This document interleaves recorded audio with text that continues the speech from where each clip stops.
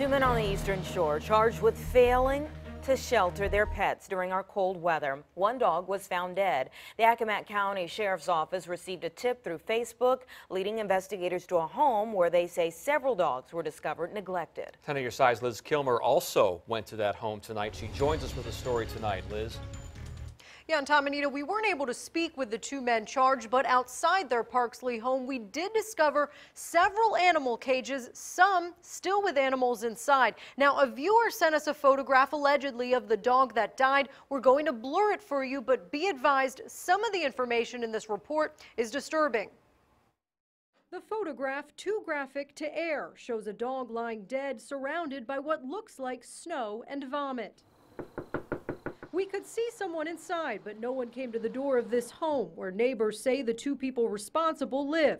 Charged with animal cruelty is 21-year-old Jose Guadalupe Berlanga Francisco.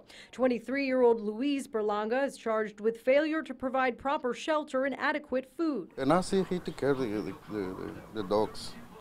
They take good care of the dogs? Mm-hmm. Yeah. Do they leave the dogs out in the cold?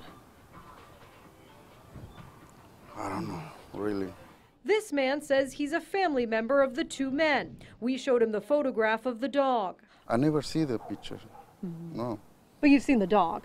I see the dog a couple times over there, but I don't see this picture. On the suspect's property, we found this caged doghouse with a dog inside, this crate with chickens. Nearby, we saw an empty cage with this hole appearing to be the one the dead dog was lying in the photograph. We were in the single digits at times over the span of those few days. Sarah Young, president and founder of Canine Rescue of the Eastern Shore, says a member of her nonprofit organization first sent her the photo of the neglected dog. And it's sadly typical. We see this all the time.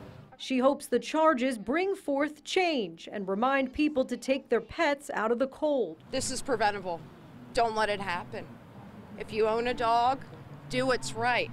You shouldn't have pets if you cannot properly care for them.